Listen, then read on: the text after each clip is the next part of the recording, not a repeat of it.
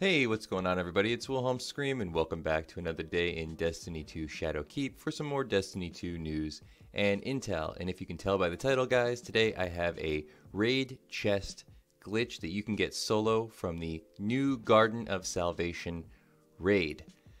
It's really easy and I'm going to just show it to you as the video plays out. I just want to remind everybody, still doing the giveaway on my YouTube channel at 15,000 subscribers now. All you have to do to be entered into this giveaway is like the video, subscribe to the YouTube channel, turn on the notifications, the bell right next to the big red subscribe button, and follow me on Twitter or Instagram. They'll be linked in the description box below. So now guys, on to this glitch.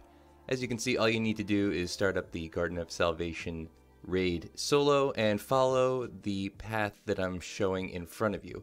You're going to want to run past the monument at the beginning of the raid and just stick to the left, avoiding the bottom area. You have to kind of stay on the sides. Just follow this exact path. Once you're past this sort of arc section, as you can see up ahead on the left, you'll be able to actually go down to the bottom and continue on the path. There's a few tricky elements to this. I would suggest a Warlock probably is the easiest, or a Titan using the flying sword technique.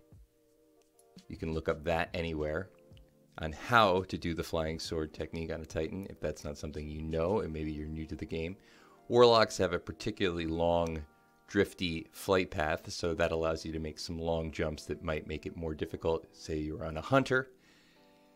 But this is a really easy glitch to do for the most part, guys. You don't have to speed run through it. You can just kind of take your time and get yourself some free raid loot, which obviously can help you out in several different ways. Also, if you're a solo player and just haven't been able to find a raid group, which can be difficult, this will help you get some rewards on your own. So thank you guys for watching. I'm just going to let the video play out. Again, just follow the path in front of you. And as always, guys, I am Wilhelm Scream. We will see you in the next video. Later.